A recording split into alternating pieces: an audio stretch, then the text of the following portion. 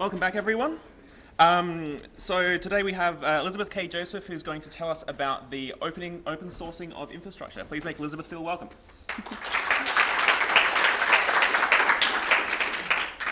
All right, hello everyone. So this talk is going to be a bit of a history lesson, and then going to give you some tips as we enter into the modern day with proprietary software as it is today, and how you might want to avoid it. So a little bit about my background. I've been working in open source software communities for about 15 years. I started on the East Coast of the US where I was living, went to a bunch of Linux users groups, ran my own servers, and had lots of fun playing around with open source software. Made my first patch to an open source software project in like 2004, 2005. And it was something I just really enjoyed doing, so eventually I got a job doing Linux and systems administration about 11 years ago. Right now, I'm at a company called Mesosphere. We do most of the development on a piece of software called Apache Mesos, which you might be familiar with. And then another project on top of that called DCOS, which does a lot of the container orchestration to make things a lot easier. One of the things I like to say about working at Mesosphere is that I joined Mesosphere because I believe in open source infrastructure, not the other way around. So even though I'm a developer advocate, advocating this sort of infrastructure stuff, it's because I actually believe in it, not because I happen to have a job doing this stuff. I've also worked on a couple of books. I worked on a couple of editions of the official Ubuntu book. And then while I was working on OpenStack for HP, I wrote a book called Common OpenStack Deployments. That's totally out of date right now because OpenStack is released, it's supported for about a year, and it takes about 5 months for a book to hit the shelves. So it was like half done by the time it went. So I'm never doing that again. But I've gotten pretty deep into this infrastructure stuff in the past 10 to 15 years. So I'm going to tell you a story, and it is mostly true, but at least it's from my perspective. So I'm looking back at infrastructure since I started working on Linux and playing around with it, say like 1998 or so. So the past 20 years of me dabbling in the Linux world and in infrastructure stuff that got me interested. So this story is a very opinionated view of how infrastructure has evolved over the past 20 years. And I've talked to a bunch of people about this, and I tend to be around like-minded folks at these Linux conferences, and afterwards everyone's like, I did that too. So hopefully this will be fun. So we're talking like 1998, I'm in high school, and I'm playing around with computers because I'm a lonely kid. I still kind of am. But when, I didn't have really strong, I didn't have a lot of access to the internet, but I was like, I like computers, I'm playing in the library, I finally get a computer at home, and I'm like, I want to make a server. How do you do that? Okay. So back then, you grab some version of Solaris, if you can get that super cheap, or you grab Windows NT. So the first time I launched Windows NT, I put it on the internet and immediately got a virus, because you're supposed to update it first. But that's neither here nor there. I didn't know what I was doing. But at this time, the idea was that when you want to make a server, you use one of these proprietary technologies. Linux was not on my radar. I had no idea what it was. If I had heard of it, I probably thought it was some strange hacker thing that was not for me. And so this is kind of this era of proprietary software. When you want software, you go to a store and you get it off the shelf. So this was in, I think, mid-2000s. There's Ubuntu on a shelf in a computer store in the US.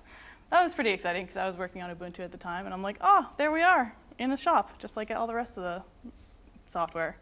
But this is how you got software. You weren't downloading it. The bandwidth speeds weren't great. It weren't good enough to download a lot of software. And that's just how, my mom bought me software for Christmas, and she went to a store. And Linux at the time was sort of this upstart. What I noticed at the time is like a lot of companies who were investing in it, at best, they sort of saw it as this cheap Unix. It wasn't really this good thing on its own, but you could toss it on servers and start using it as a cheap replacement for their customers. There was also a lot of this fear, uncertainty, and doubt around open source software. This is around the time, this is around 2000, I guess 2002 maybe, when I started getting involved with Linux users groups. And Microsoft did this total cost of ownership study where they showed that Linux was way too expensive. And you should just go with Microsoft because the admins are cheaper and it's too hard to run Linux. And I'm in this Linux users group, and we're like, oh, it's not that bad. Also, you should hire us. And then also, this documentary, I don't know how many are familiar with Revolution OS. Okay. So it's a documentary that goes through some of the luminaries of the open source world, through the 80s and 90s. And honestly, this documentary did us no favors.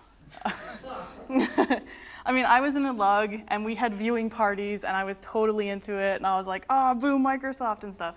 But looking back at this, now that I've worked at big companies like HP, and I'm at a startup that services a lot of enterprise customers, I'm looking at the jacket of this DVD here, and I'm seeing like Microsoft with like the dollar signs and the X through it. And if you can read it on there, it says, hackers, programmers, and rebels unite. Okay, to 22-year-old me, that was fine. But I'm looking back at this and being like, oh gosh.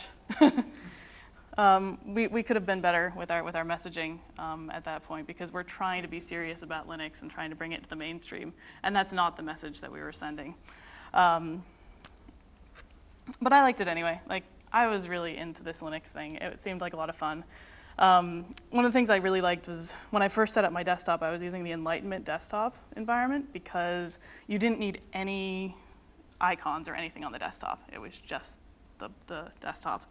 And then I started playing around with the widgets and writing patches, really bad patches because I don't actually know C, but if you change enough things, like it'll do stuff that you want it to do. But I didn't know what I was doing. But I could customize my desktop to however I wanted it, and that was a really compelling thing for me. So after a couple of years, I go into this Linux users group. I met a lot of people through that, and I ended up getting a junior systems administrator job.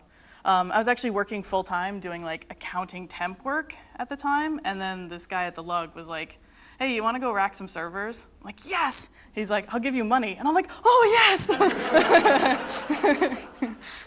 So that was pretty exciting. So I got this junior sysadmin job. I was racking servers and like going in with like a CD of Debian, right, into a data center.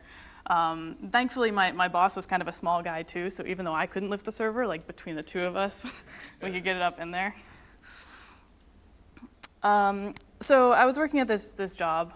It's on the east coast of the US in Philadelphia. Philadelphia is not really known for having a really vibrant tech scene, at least not at the time.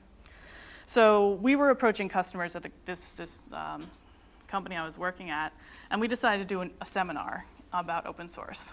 And this is like 2004, 2005. And so some of the things we answered at this seminar were, first of all, what is free and open source software? Just the really basic stuff. Because again, we're exiting this era of you go to a shelf and buy it, or you buy software from a vendor. My boss gave a talk on how it can deliver business results. And then like talking about like how there's all this software out there, how do you choose? And perhaps my favorite one of all, we were doing a lot of web applications, like hosting a lot of web applications at the company. And so we were saying, use open source web applications to produce business results. And this is my favorite one because this is what so many applications and like the entire land of Silicon Valley that I come from is based on now. Like everyone is using open source web apps to like, and phone apps and everything to build their companies. So we were talking about this 15 years ago and trying to convince companies that open source was going to be the base for all this, with some success.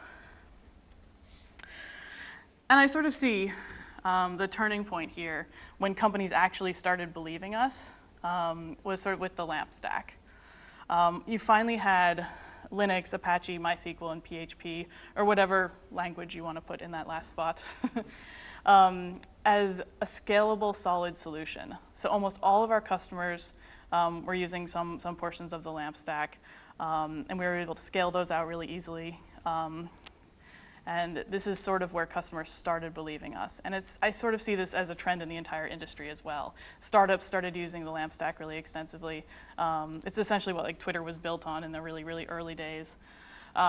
So this turning point was when everyone started understanding that, hey, this open source stuff can be real, it can be scalable, and it's not actually that hard, Microsoft. Hey, my slide is stuck.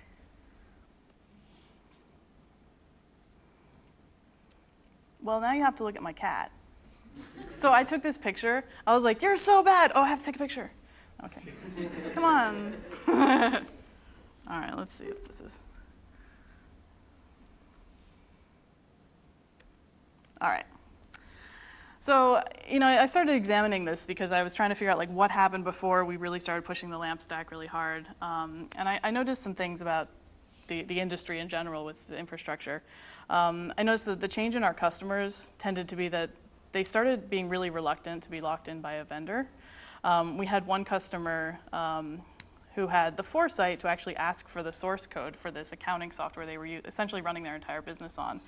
And when that company went bankrupt, they got access to the source code. And suddenly they were the only one in their industry of people who had the source code to the software that a whole bunch of other companies in their industry used. And we ended up bringing them out to a bunch of events and being like, you should tell your story, this is amazing. Because suddenly they turned into a software company, it turns out. Because everyone was like, you have the source code?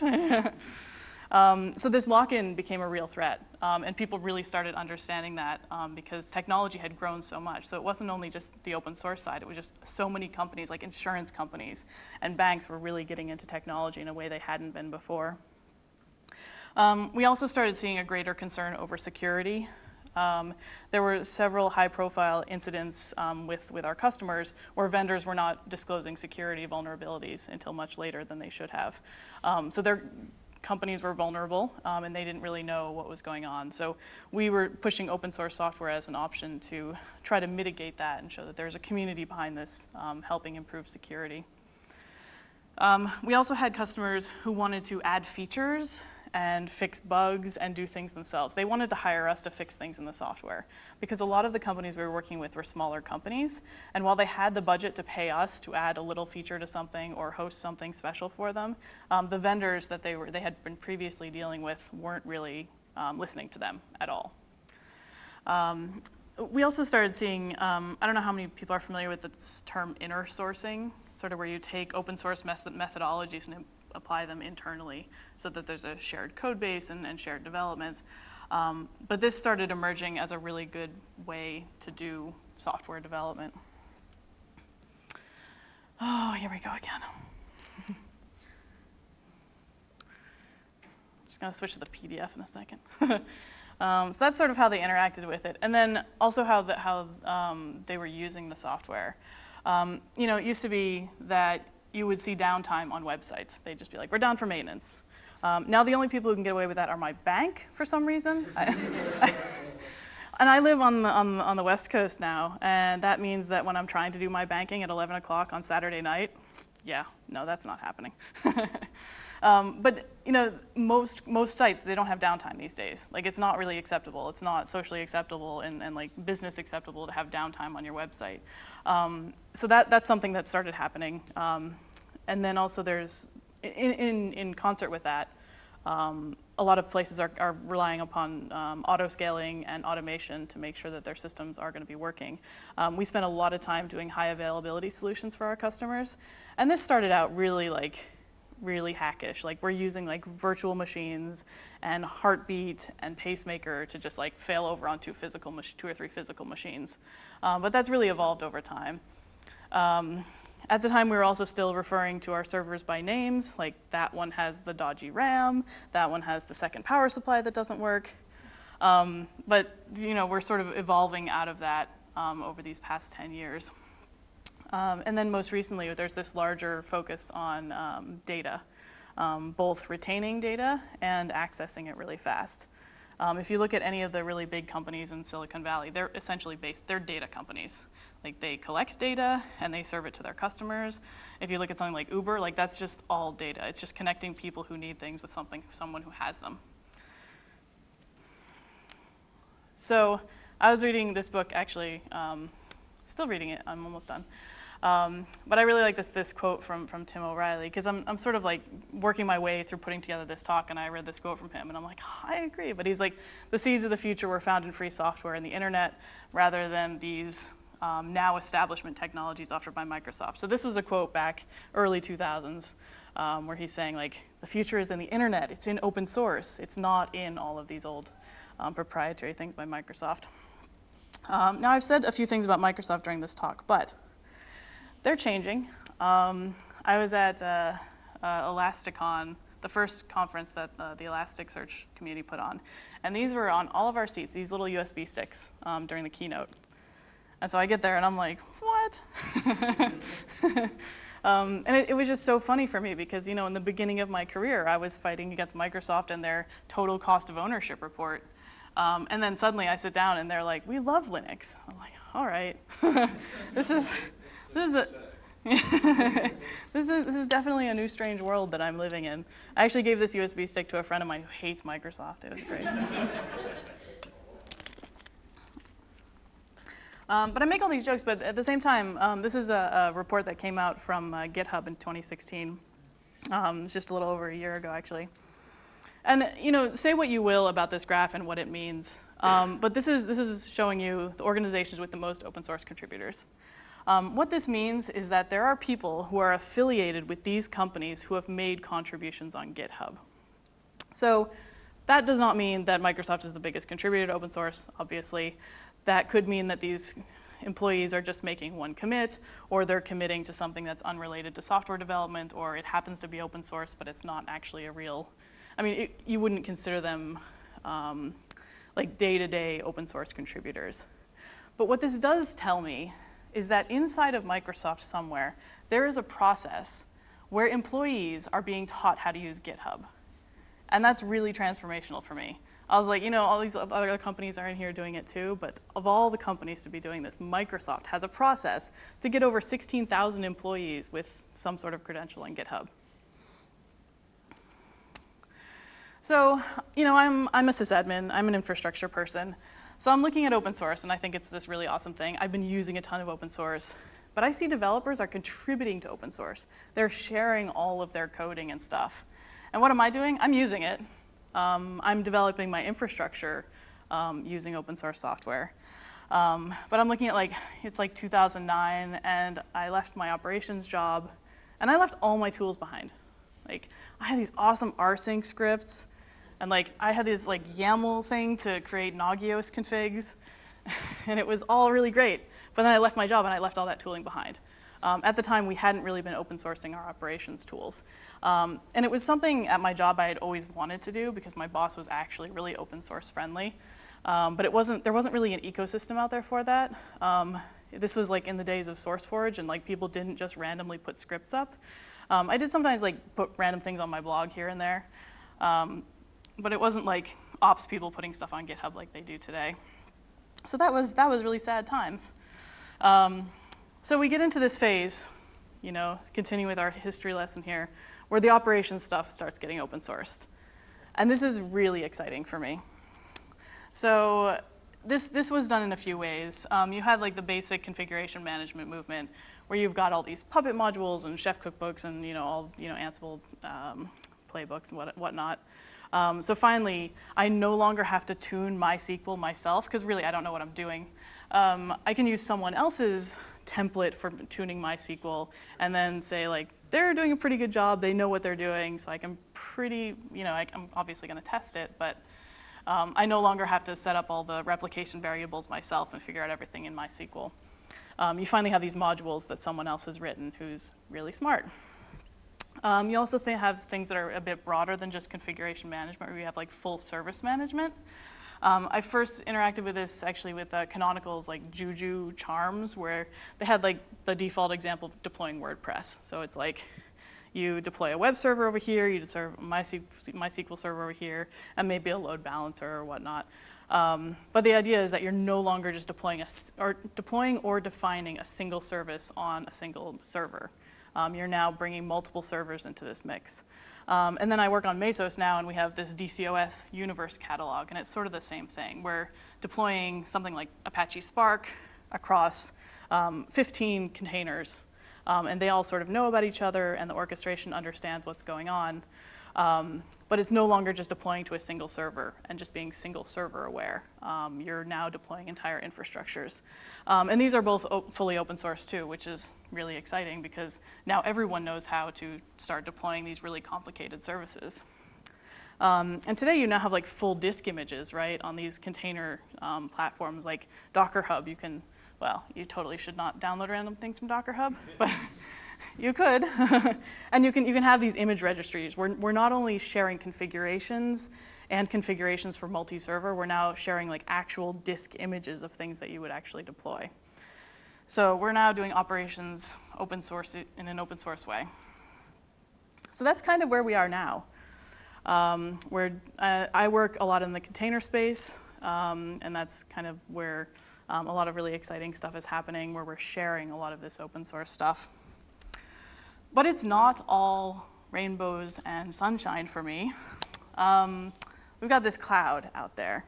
And I'm including like everything in the cloud, like infrastructure as a service, platform as a service, software as a service, pretty much anything that is running on someone else's computer. It sort of seems like cloud is this new proprietary in some ways. Some of the reasons we went to open source software was because we wanted security, we wanted to be able to fix our own bugs and write our own features, and we wanted control over things like data and services. We wanted to avoid vendor lock-in. But something that I'm seeing now, working at Mesosphere and working with customers who are building their platforms into these clouds, is that they're using really vendor-specific tooling in all of these clouds. I gave a talk at Comcast last month, and Comcast is like the biggest cable company in the US. I was talking to them about vendor lock-in, and they're like, oh man, our Amazon bills. And I think this is a story familiar to many people, is they build into this cloud. And this cloud essentially is the new proprietary technology.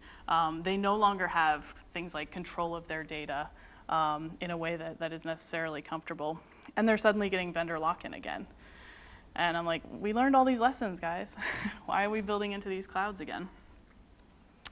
So there was this really good quote from Edward Snowden, who remoted into the OpenStack Summit about a year ago, the one in Boston in May. And he said, most people just consume the cloud without thinking. They're sinking costs into infrastructure that's not theirs. They're giving up data and information about themselves without thinking. And I thought this was a really good quote for me, because I'm like, right? Like, you're just building this stuff into these clouds. You have no idea who's running them. You're spending a lot of money getting locked into these platforms. And the worst part is that people aren't really thinking about it. They are just computers that are available for them to use in their business. And there's not a lot, and it's really easy. I've seen so many proof of concepts go from developers just hacking on a few things and spending a few $1,000s on a cloud platform to this going into production and their cloud costs ballooning, and there's not been a lot of oversight. No one's really done an analysis to find out whether they should be building into this platform, what sort of business risks are there. So my call is to just sort of think about this. So I have a list of things we should think about when we start building into these clouds.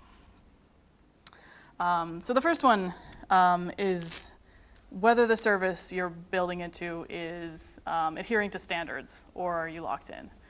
My favorite example of this is, of course, as a really strong open source person, it turns out I hate running email servers more than I love open source. So in 2007, maybe 2009, I don't know, I switched over to Gmail, their hosted service. And I felt really guilty about it, but I was like, I hate spam. I was doing this for my day job. I'm like, I don't want to ever look at Great Listing again. And so I was really not liking email.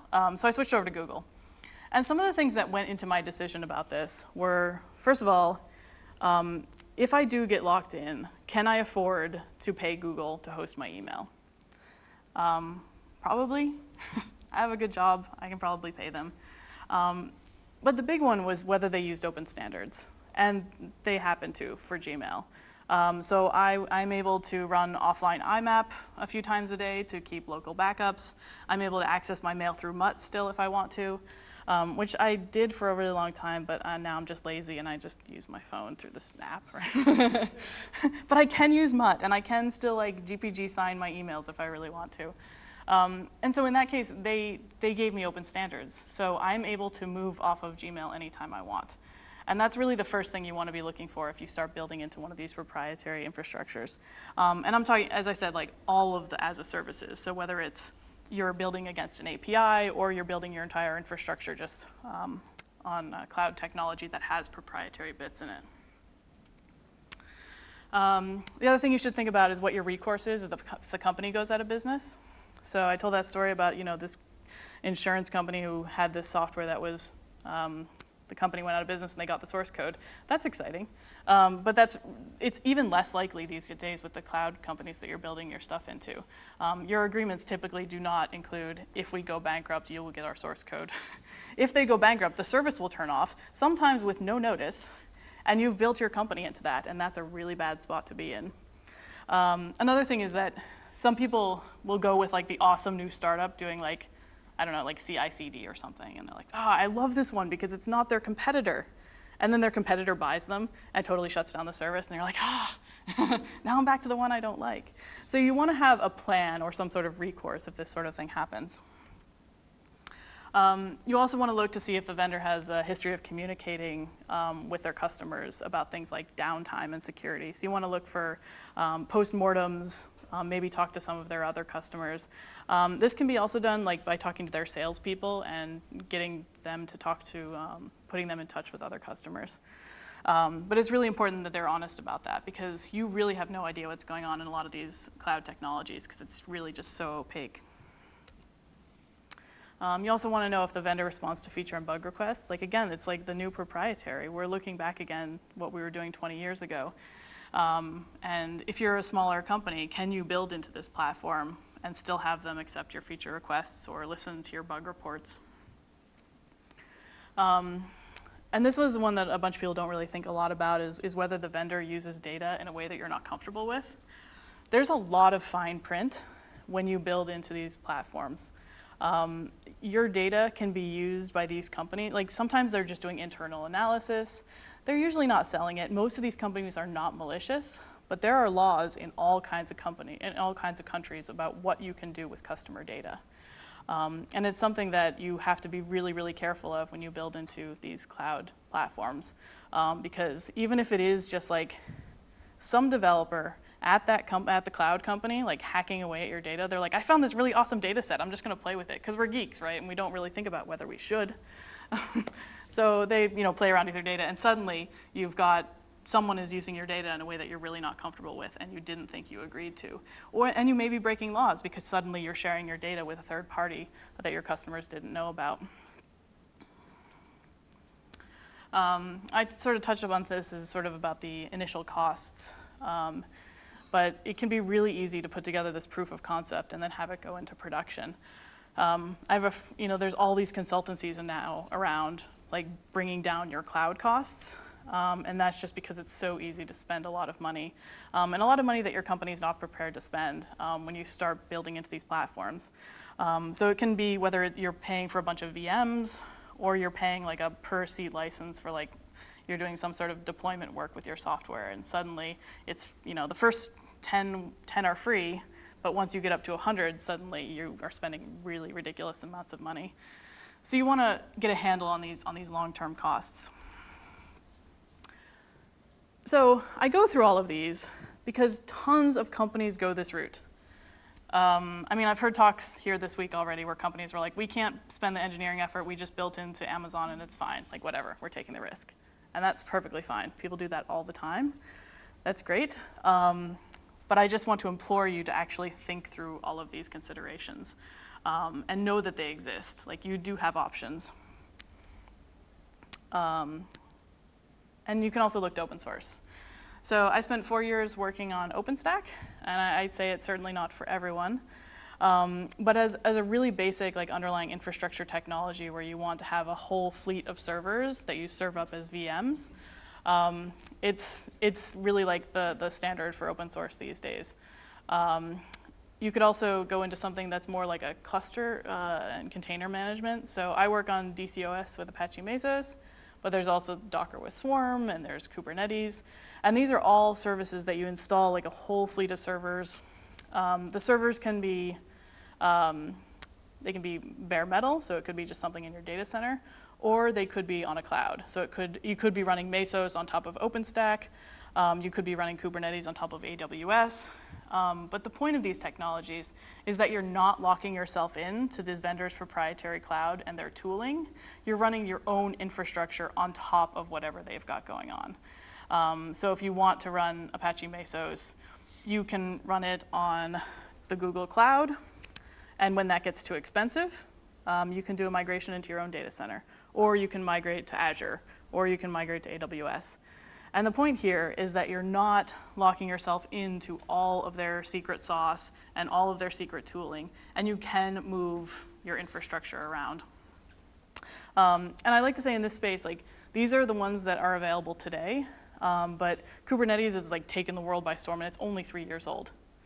So I can see a lot of things growing in this space of infrastructure, and this is really where I see the future going, is these infrastructure projects that are open source, and you're able to move them, and you have this freedom of your data and your infrastructure.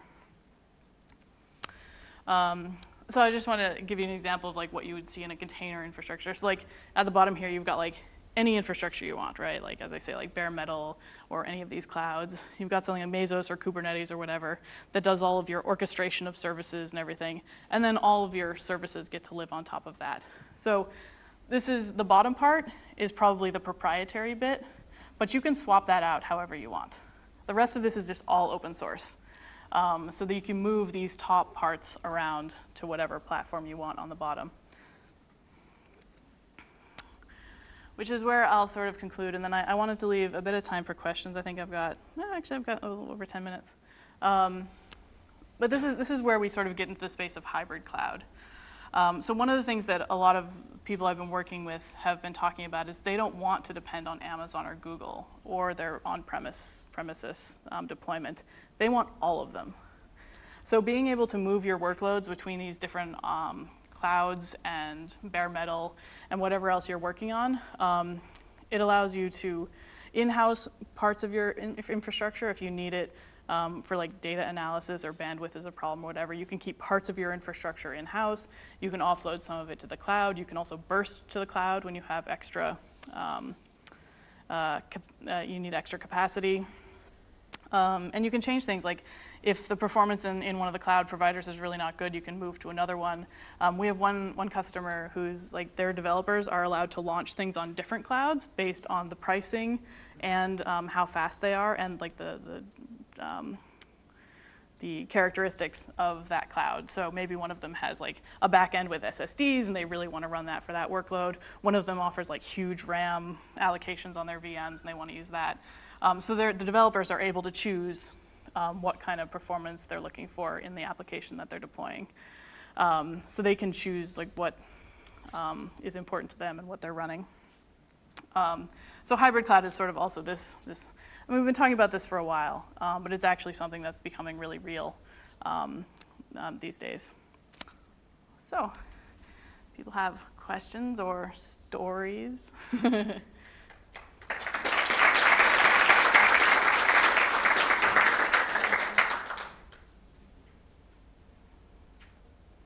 Everyone wants to go to the break? Question, I'll start in the back. Do hybrid clouds deployment actually work? Because I mean, I've been on two and everyone just gives up and just puts everything in Amazon. Yeah, so the question is whether hybrid clouds actually work or if everyone just gives up and goes to Amazon.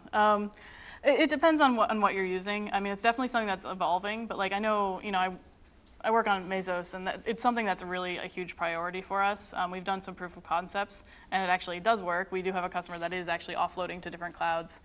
I think there's a lot of work to be done in like the automation of that and having it automatically go to separate clouds. And there's also a lot of like implementation details that are a problem. Like sometimes you can't automatically burst to a different cloud because they have different characteristics with regard to like the server sizes that they offer, and their firewall rules are going to be different based on what cloud you deploy to. Like I know in Azure, they like block everything by default. And I think the default firewalls in one of them blocks everything over like port 20,000, and I found out that the hard way. But it does work, and it's definitely something that's like evolving very fast. And we're doing some demos in the Mesos community actually for the next DCOS release to actually show that off a bit more, which is pretty exciting. I'm looking forward to it. If we have one up front, or yeah. I thought your slide on the different looking for open standards started talking about, do they offer SNMP and SMTP.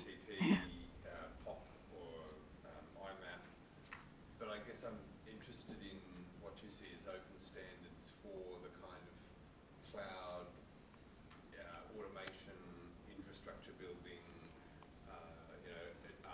vagrant files, that sort of thing. What do you use? So the question is about, I used email as an example of something that has open standards, and that's when I switched to the platform. But speaking on an infrastructure level, like what's an example of that?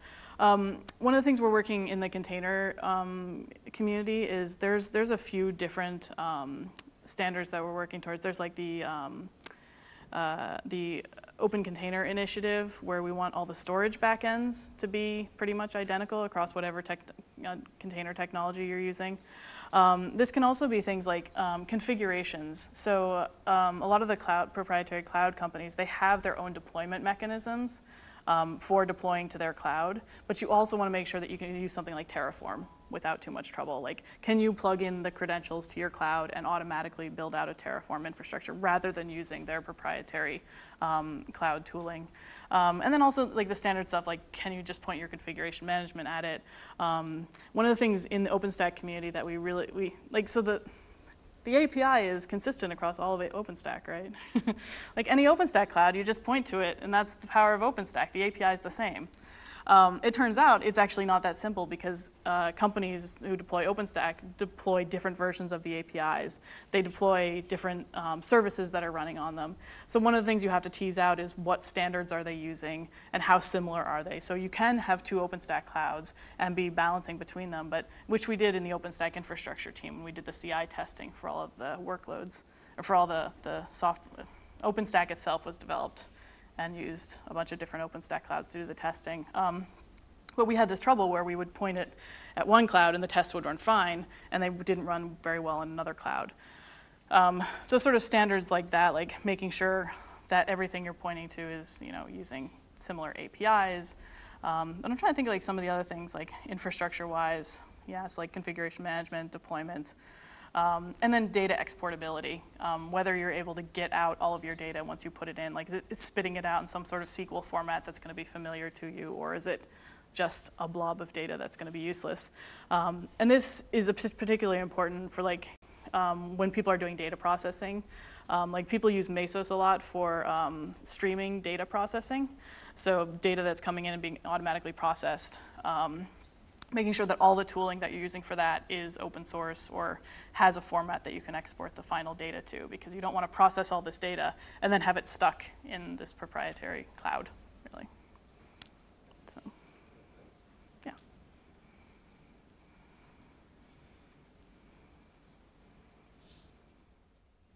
All right. Thank you.